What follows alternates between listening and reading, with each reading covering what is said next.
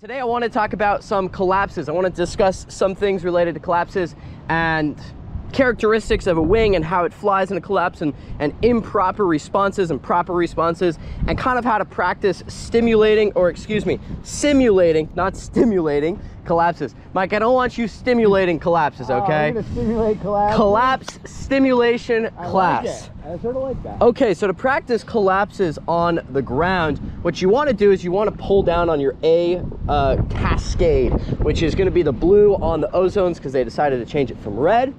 And we want to talk about a few things within the collapse. The first thing I want to talk about is a lot of people like to overdo. So I want you to go hands up, Mike. I actually want you to let this wing kind of collapse.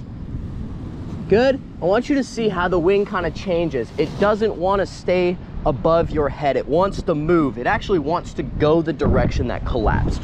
So when you're in the sky, if you take a collapse, the flying side is going to want to chase the non-flying side down. And you can kind of see that if we just lightly, whoop, there you go. Yeah, see, the flying side wants to chase the non-flying side down. It's a very natural tendency of the glider. The flying side wants to follow the giant drag of the other side, as well as it wants to gain airspeed to help refill the other side. And so if this side collapses, this side wants to follow to get speed. Now, a really bad habit of people is to hammer a really hard brake to the collapsed side. What you don't want to do is hammer a really hard brake to the collapsed side, because your wing is in a really compromised state. It's really close to stall point. So stalling a wing is a lot easier in a collapse. If you just hammer a really hard brake, you're gonna spin it just like Mike did, and it's really gonna shoot off, making the situation worse. It's better to do nothing than it is to overdo in this situation. So what do? Well, if you have a 50% collapse or a wing that's going to collapse, you fly the open side. You don't want to overdo, you don't want to overreact, you just want to fly the open side. So if your right side collapses, you just want to apply a little bit of left brake to keep that wing flying nice and straight. And then if it stays collapsed, you do gentle pumps to reopen the wing. All right, so if this sticks, you just kind of do some gentle pumps to reopen it, which that didn't do. The big thing with collapses is you want to keep that wing flying in a straight line. So if your right side collapses, what you want to do is make sure that left side is flying in a straight line, or as close to a straight line as possible. You're not nearly as easy to or fun to mess with as John. See how you're getting it really close to stalling, Mike? Oh, you cracked it into a stall. Nice. Don't be cracking them into a stall. Let this center give. Okay. Good. Don't let your wingtips touch. Don't let your wingtips touch. Fly the wingtips. Good, good. So if it collapses and those wingtips are trying to touch, you gotta try and fly just that open side. You don't need the tip lines to do it, you just need a little bit of brake. As your center collapses, your wingtips are gonna try to touch, fly the wingtips. Good. Now, one of the other things that I see is super important, let's work back to our box so we don't get out of frame. One of the things that's super important when you're in a collapse situation is not to overdo and to have a little patience. The wing collapses okay as long as you're still flying. But if it collapses and you're trying to force it or rush the recovery, you can make the situation a lot worse. So having some patience to just fly the wing as it's currently flying and let it reopen itself will give you a much better recovery. Fly just those wingtips as they try and come together. Good, don't stall it, but try and keep those wingtips apart. Nice. Just keep that flying side open. Good. And a little pump to that closed side. Fantastic. Didn't overreact, didn't overstuff, didn't overstimulate himself in the recovery of that. So we can also see with the collapse side is it's wanting to go that way. It's also more stall happy here. So if you pull what you've been pulling, you're more inclined to stall it in this configuration. The other thing you can see with this is a wing with only 40% of the glider open can stay flying in a straight line as long as you keep it. But if you don't, it's going to follow the collapsed side. So let's say you're in the sky and you take a 50% collapse like that. The wing is going to naturally want to follow the side that collapsed. If we collapse the side, that side that's open is wanting to follow the collapsed side. But like we just witnessed, if we collapse this and hold it, you can keep the glider flying perfectly above you with just 50% of the wing. A little bit of brake, even a little bit of weight shift, you keep that glider flying, and you could do this all day long. You could safely land like this if you really needed to, but any glider will eventually reopen itself. Its desire is to reopen itself because this side of the wing is receiving airflow and shoving it that way. It's trying to reopen. The only reason it won't reopen is if you get a cravat, where you have part of the wing that sticks like this. Now, same thing with even this much of a collapse. If you do no brake, if you go hands up, it's gonna wanna chase it. But a little bit of brake to the high side and you can keep that wing flying in a straight line. You don't want to overdo this high side brake input because you are at an easier rate. You will more easily stall the wing in a collapse because the wing has got a lot less air in it. Air is the pressure, and how much brake you pull is going to change how much influence you're giving. So if you take, you know, big nasty collapse, just going to slowly let it give. Just focus on that flying side. Don't overdo the non-flying side. Little bit of brake. Don't stall it. Let it go to the side if it needs to. All right, so if you're in the sky and it tries to dive, you may need to let it go a little bit because you need a little bit more airflow. As you see here, we've got literally 1, 2, 3, 4, 5, 6, 7, 8, 9, 10, 11, 12, 13 cells. I think there's 60 cells on this, or close to. So I don't know what that math is, but you've got like maybe 40%, 30% of your wing flying, and you can fly it just fine as long as you don't overdo that brake. So try and stall it, right? With the brake, not the tip steer. Try and stall it. Whoa! Nice recovery, no overreaction. Waits for the wing to do its work. A lot of times as well, people try and do the work for the wing, meaning they try and hit the brakes and get it open and flying. By forcing it or hitting those brakes or trying to force the wing to be flying again, you're making it worse. Scoot back to our box here. So Mike's doing a great job here at the collapse prevention. We can do big ears, which is a paragliding technique of losing altitude in a lift band. It basically kills the efficiency of the wing. It's not an unsafe maneuver.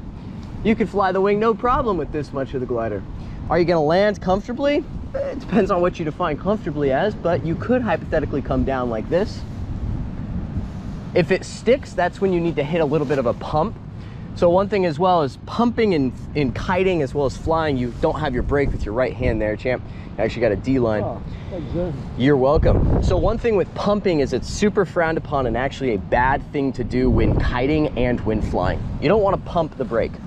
But in a collapse, if it sticks, you do want to pump the brake. You just want to gently slap that brake to help reopen the wing. There's two times when pumping is effective. In a collapse, trying to recover the closed side, pumping is effective. In a lift band, trying to just lose altitude without moving, pumping is also effective. So let's let this side go. We can see the wing naturally wants to follow it. Weight shift the other way. There you go.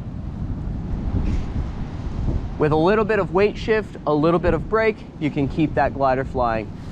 Let go of the collapse, the wing's naturally gonna open itself. If it doesn't, a small pump to that side, a little harder, good. And you can reopen that wing. So the next thing is collapse prevention and practicing collapse prevention. You don't really want to practice collapse prevention in the sky because then you have to go into an environment where your wing is going to collapse, unless you simulate the collapse, which you can't do. So you could practice collapses on the ground. The collapsing practice on the ground and in the air is the same skill set. It is different, but the foundational skills and the understanding and the concept is the same.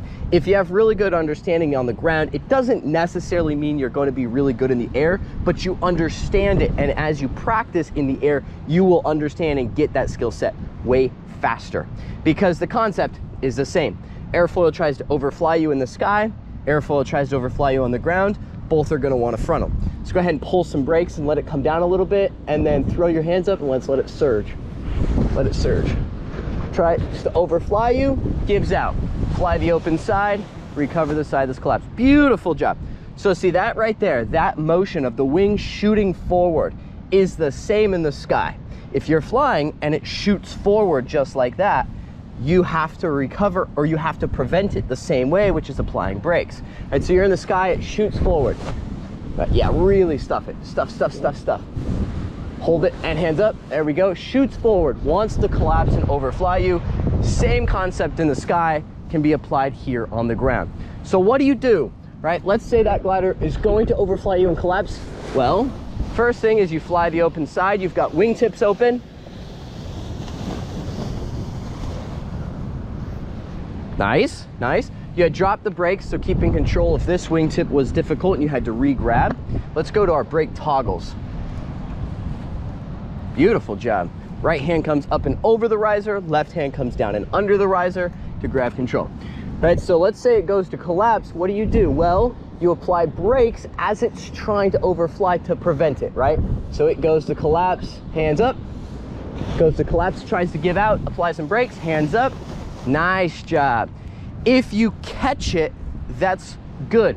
What you don't want to do when you catch it is keep those hands down, because you're going to be at your chance of stalling it there is much higher. If you catch it, it's important that you quickly, not quickly as in throwing your hands up, but quickly in terms of how long you keep those hands down, get those hands up, right? So if you catch it, you need to get those hands back up so that that wing can refill with air, because in this collapse attempt, it lost some of its air. If you just hit those brakes like you did there, you would have stalled it had you not gotten those hands up. So if it overflies you in the sky and you catch it, you need to get those hands up. Otherwise, you're just getting it closer and closer to stall point. But if it tries to give out, as soon as it starts to give out, you just hit those brakes and catch it. Hit those brakes and catch it. Nice. That skill in the sky and on the ground are nearly identical. If it tries to overfly, you hit those brakes to catch it. Right, so if we bring it down a little bit and throw it up and run towards it, let it overfly you. Don't run away from it, run towards it. Hands up, run towards it. There we go. Tries to overfly you, totally overflew you. Fly the open side. Woo! Mike's going to work. Nice. If it collapses, don't overreact, don't overstuff the brakes, fly the open side. If you can catch it, great, but don't accidentally stall it. Don't spin it.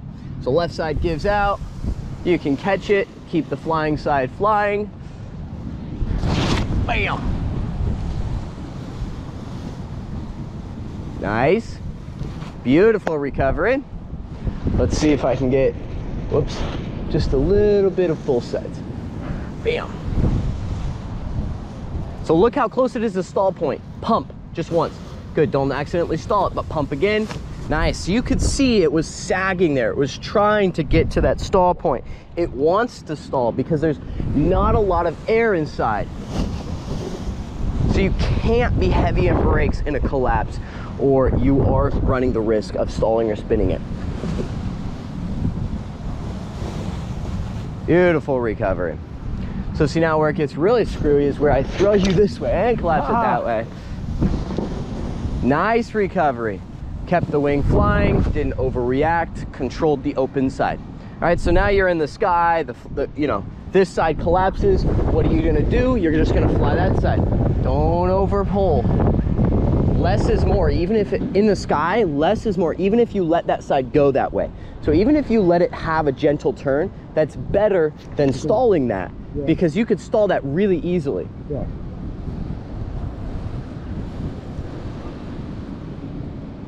Reshifting the wrong way. There you go. Don't stall it. Look at, you're naturally wanting to pull out of this brake. Yeah. In the sky, you're gonna run the risk of stalling that side as it's trying to refly, which is what happened to somebody in Iceland, and they ended up spinning their wing. So see, if you don't need brake, don't use any. What's this brake for?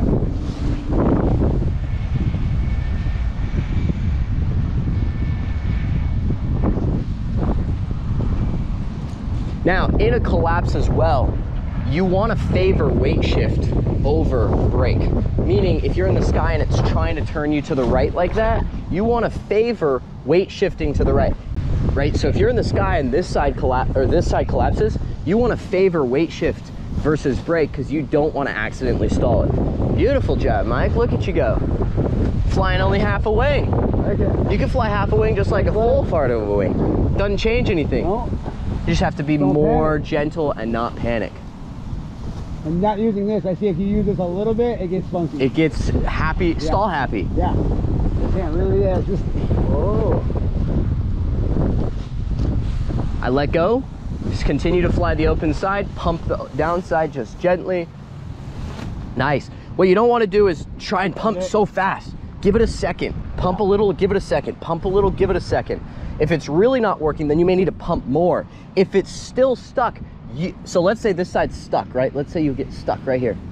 You may actually need to turn towards it and go into a bit of a spiral and then hit it in the spiral, because what do? You load it up more. You give it more energy, then you can hit that brake. The way I would describe that is if you're in super light wind and you pull a bit of brake, you're gonna stall it easier, right? Yep. But if you take off sprinting, you can pull that brake and not stall it, right? Or if you're in more wind, you can pull more brake without stalling it than you can in less wind. More, yeah. So if you're in a spot, or if you have a collapse and it sticks, well, by entering a spiral, it's like running on the ground in no wind, giving yourself more wind, or it's like kiting in more wind. Yeah. Does that make sense? Yep. So you have more energy to give to that glider to actually make that input. We've lost our box. Let's scoot our way back.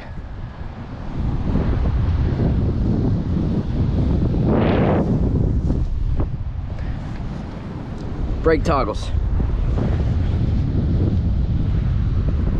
Good. Okay, let's scoot to the side of the box so we don't fall.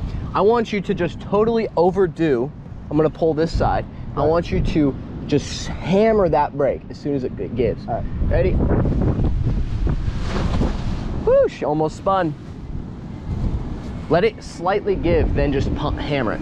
Now hammer it. Look how it spun. Woo, you see that spin? Yeah. You see how there was that split second where it just completely rotated. Yep. In the sky, that's not good. So see, let's do it one more time. Just hammer it, hammer it. Boom, she spins right there.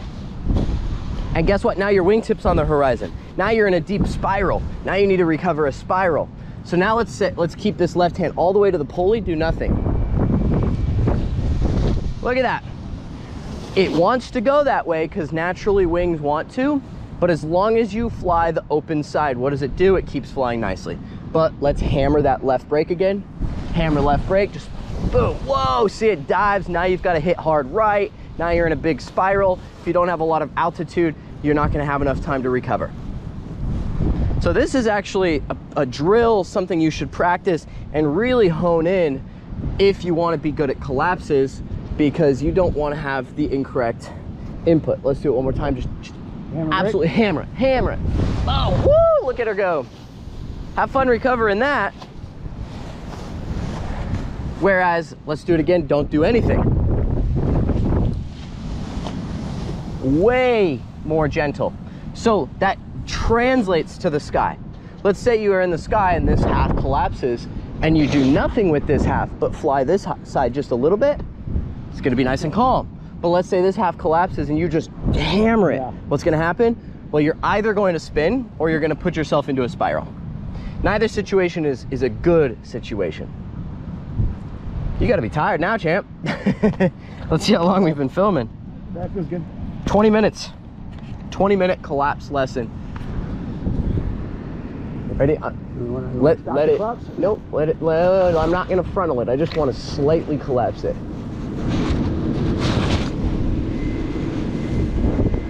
Look at that. Those wingtips want to come together. Keep them flying. Keep them flying.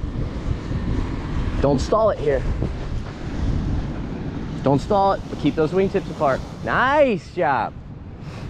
So when you're in the sky and a situation like that happens, it's absolutely terrifying because you're just frolicking through the sky downward. Right? You're just spinning to the ground. But what you don't want to do is in this spot right here, just hit brakes. Hit it. Well, yeah, you're way more likely to stall that wing. And now it's all over the place. And now look at what you're recovering versus what you were originally recovering.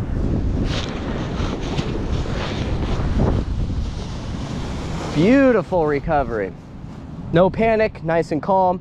It's a lot easier on the ground to not panic because you're not falling through the sky, but you have to try really hard in a collapse to not panic and overdo. And guess what? the habit and muscle memory you build right here is gonna translate somewhat. It's not a direct translation, but it's gonna partially translate. And if your natural inclination is to hit a lot of brake, your natural inclination up there is gonna be to hit a lot of brake. So now look how close it is to stall, right? Look at it, it's hanging back. Hit brakes, even a little bit, and you're gonna be way more likely to stall that wing right here. Oh, she's fighting to spin. And now we just throw those hands up and I let go and rock backwards. Nice job. Nice recovery, nice recovery. Don't want to overdo, you don't want to stall or spin a wing. If you stall or spin your wing and you do not have SIV experience, it is not a bad idea to just immediately throw your reserve. If you do have SIV experience and you have altitude, you can attempt a recovery. But if you don't have either of those two things, it's best to not even try. Like the guy in Iceland who had a collapse, who spun it, as soon as he spun it, he should have thrown, unless he had extensive SIV experience, which it appeared he didn't because he didn't respond correctly to the situation. Good. So now let's do this and a little bit of this. Really throw you for a funk. Nice job. Just keep that wing flying, keep it above you. Skill set that you're building right here does translate. You're doing great. I'm gonna stop bothering you. Yeah. Nice job. That is a lot of fun. Yeah. It's good practice. All right, guys, so I wanted to hop on here and make this video. I wanted to show you this because this is something that you can practice on the ground, and it does translate, and it can and will save you in the sky. There is a video of a guy, Tucker recently reviewed it, in Iceland, who spun his wing as soon as it collapsed. The spin is way harder to recover than the collapse is. Ultimately, it was the spin that had him crash, not the collapse. He spun the wing, continued to spin, tried to recover, didn't know how to recover a spin, and had to throw a reserve, or didn't throw a reserve, and ended up hitting the ground. Reserve is a better option if you do end up spinning and you don't have a lot of SIV experience. But I wanted to show this. I wanted to show some of the common things that people do wrong, which is often overdoing or neglecting the flying side and focusing on the collapse side. And I think watching this and seeing that and seeing exactly what it looks like and how you can recover it and how you can practice it is something everybody should do some practice of. Anyways, guys, Mike did a great job. You guys should practice that. If you want to learn how to fly, check us out at backcountryppg.com, and we'll see you guys in the next video.